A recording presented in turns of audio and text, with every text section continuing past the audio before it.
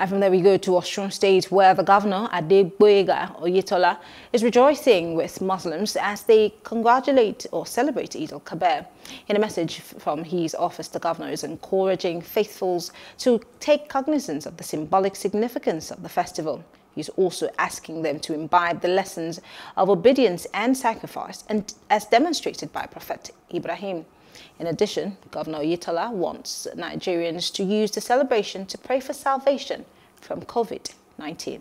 Hello, hope you enjoyed the news. Please do subscribe to our YouTube channel and don't forget to hit the notification button so you get notified about fresh news updates.